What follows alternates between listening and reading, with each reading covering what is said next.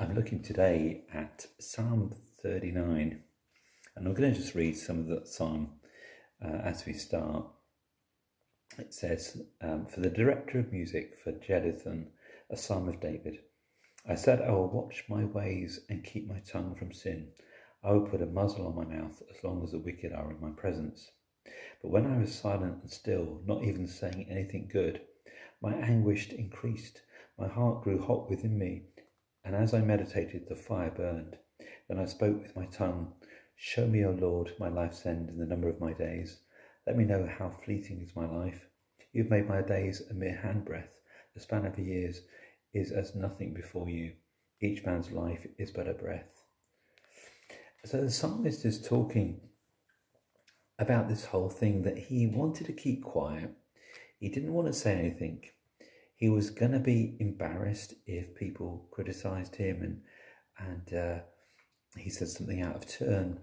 But the reality is that he starts to feel like, I've got to just say it. This is the reality. We don't live in a permanent world. We don't live in a world where everything just carries on quite nicely and conveniently and we can't give any thought about eternity. We've got to face the fact of the frailty of the human experience. I've got to face the fact of my days are just going to evaporate, and that's not just being kind of fatalistic and negative and hopeless.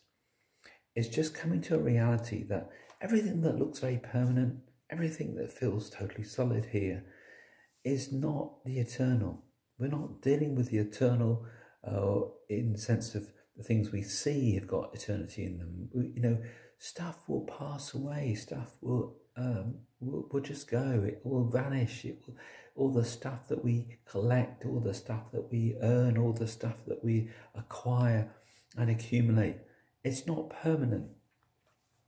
And I think he's trying to get to the point that he realises this has got to come out, that the reality of this truth has got to come out. He can't just pretend that life just carries on without any reference to God being involved, without any reference to eternity, without any perspective of the long term, the very long term, which is what happens when I die? What happens in my eternity? Am I prepared for it? Am I getting ready for it? Am I just like the guy in the parable that Jesus talks about, who's storing up for himself and gets to the end, he's got a bigger barn perhaps, he's got everything kind of, resourced for him, and he's kind of patting himself on the back and saying, I'm ready, I'm good for a few years, I'm really, I've got all my ducks in a row and everything's just fine for me and hunky-dory.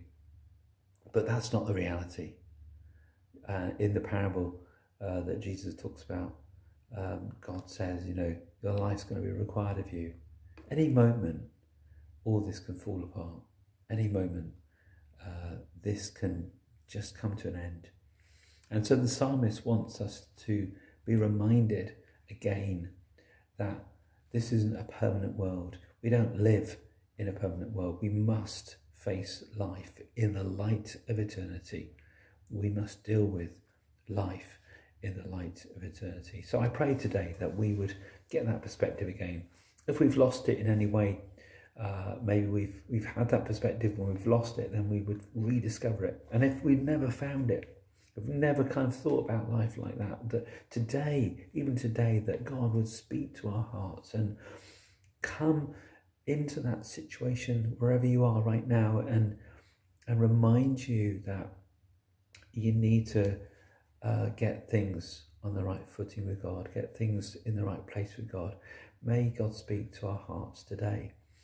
And if you haven't encountered Jesus before, if you've never really met him, if you don't know what that means to be living life in the light of eternity and facing the fact that this is just a short-term residence in terms of being on earth, if that's never kind of been something that you've been thinking through, then I just invite you to make contact with me through, make a comment and stuff, and connect up on my little spiel on the little notes that go each video there's a contact as well on there.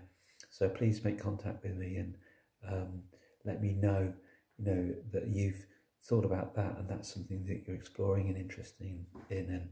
And I feel like maybe for someone who might watch this is an important moment for you to reconsider life in the light of eternity and allow and ask God to come in and bring you to a real relationship with Jesus.